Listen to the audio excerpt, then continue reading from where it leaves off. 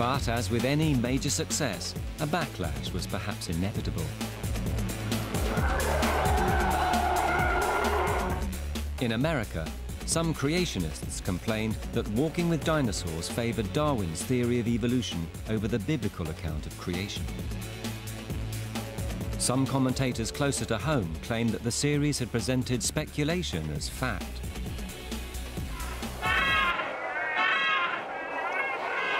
When I see a programme in which we clearly see things for which there is no supporting evidence, dinosaurs of different colours, dinosaurs marking the territory with urine, it's just quite ridiculous.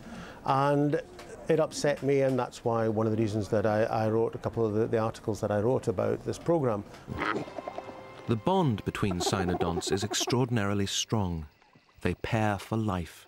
It was presented as a seamless natural history documentary, and there's no way any member of the audience could decide for themselves whether they swallowed it all as fact or whether they thought the whole thing was a made-up story, and that there was just no way of sorting out one from the other. And I think that did cause quite a lot of confusion.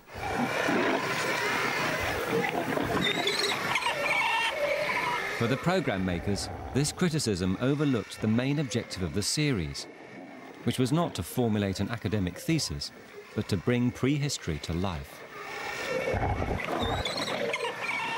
It was almost as though they totally underestimated the intelligence of the audience. You know, the audience know what this is. They know we haven't really gone to film the dinosaurs. And I think, you know, sometimes some of the criticism was sort of saying you're presenting stuff and people won't know what's fact and fiction. People know, they know this is a best guess, and they're intelligent enough, viewers are intelligent enough to understand exactly what Walking with Dinosaurs is. As with all science and technologies, you can make mistakes. In fact, our profession is littered with some wonderful mistakes. And some animals, we put the head on the wrong end, for heaven's sakes. We put the head on the tail. These things happen, and we're going to make mistakes in the future. So maybe there are some mistakes in Walking with Dinosaurs, but that is the nature of science. Science is about hypothesis testing, and making an hypothesis is speculation. We might say we believe T-Rex walked in a bipedal manner, and the evidence is it's got very long hind legs and it's got short arms. We'll never actually see it walking, so I can't prove that T-Rex was a biped. But based on all kinds of common sense, I would say as a wild speculation, T-Rex walked on its hind legs and did not use its arms in walking. So you can call that speculation if you like, but I would call that scientific inference.